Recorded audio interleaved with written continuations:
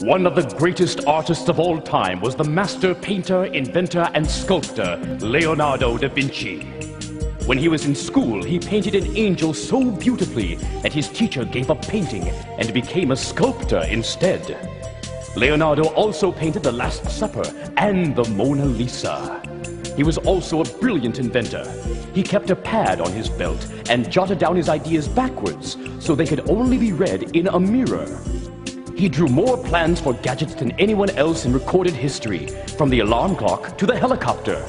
Leonardo was also tough on his students. If he thought one of their paintings was bad, he painted a big red X on it.